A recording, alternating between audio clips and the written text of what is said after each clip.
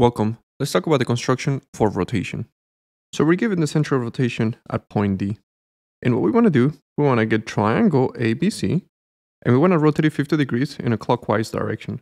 Here on the right hand side, we have the measurement for 50 degrees. So what we want to do, we want to get point C and rotate it around D 50 degrees. And we want to do the same for A. We want to rotate it about 50 degrees in this direction. And we want to get point B and rotate it 50 degrees in this direction as well.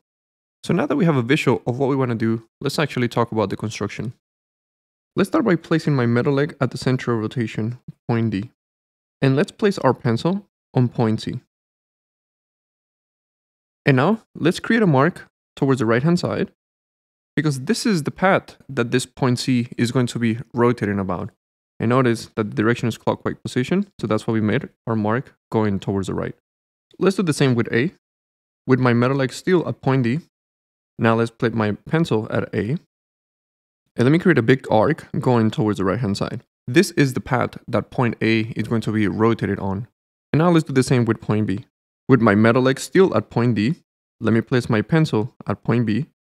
And now let me create an arc going towards the right hand side. This is the arc that point B is going to be rotating on. So now that we have the arcs of rotation that each of those points are going to follow, now let's build our angle of reference. Let's get our compass and put my metal leg at the vertex of the angle. And what we're going to do, we just want to create an arc, which we're going to use as our angle of reference. Using the length of this arc and without changing the length of my compass, I'm going to put my metal leg back at D. We're going to create a circle using the measurement for the arc that we just did for 50 degrees. This circle that we have here, I'm going to call it my angle of reference. This is the circle that we created using the arc in the measurement of 50 degrees. So now that we have our setup, let's start rotating our triangle. Let's start with point C. What we want to do, we're going to create a line that connects the center of rotation of point D with the original point C. And now using our compass, let's go back to 50 degrees and let's remeasure that arc.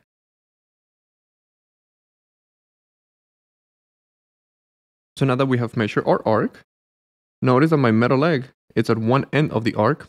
Well, the metal leg, now we're going to place it at the beginning of the line. And let's give this measurement of the arc on the circle that we created as our angle of reference. And now that we have found that intersection, let's create a line joining the center of rotation with the intersection that we found.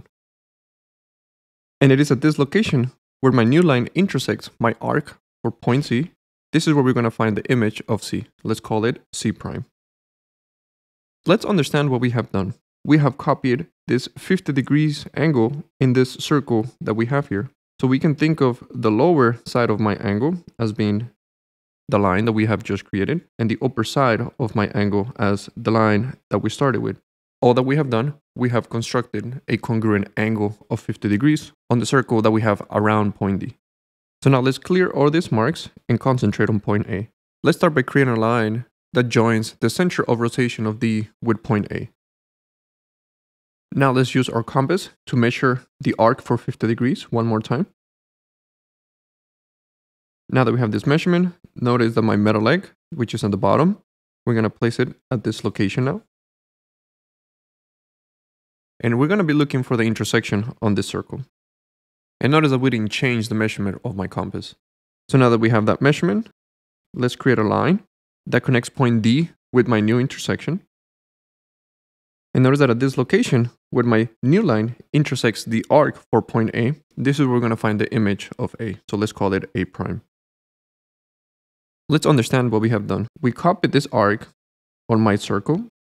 That is the measurement of 50 degrees. And you can think of the line that we have just created as the bottom side of my angle, and the line that we started with as the upper side of my angle. So now that we have found the image of A, let's clear these marks and let's concentrate on point B.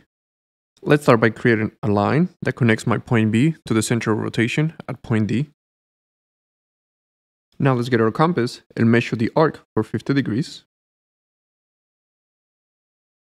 Notice that my metal leg is at the lower side of the angle. Now let's place my metal leg where the line intersects the circle. And let's not change the measurement of my compass. Let's keep it as it is. And let's look for that intersection. Now that we have found that intersection, let's create a line connecting point D with the new intersection. And at this location, where my new line intersects the arc for point B, this is where we can find the image of B. So let's call it B prime. Let's understand what we have done. We got this arc and we copy it on our circle here. And you can think of the bottom side of my angle as the line that we have just created, and the upper side of my angle as the line that we started with. Now let's erase those lines. Let's connect all the image points that we have found. This new triangle of A prime, B prime, and C prime is the result when we got our triangle ABC and we rotated 50 degrees in a clockwise direction. Hello, if you would like to continue learning about mathematics, you can check out the videos on the left.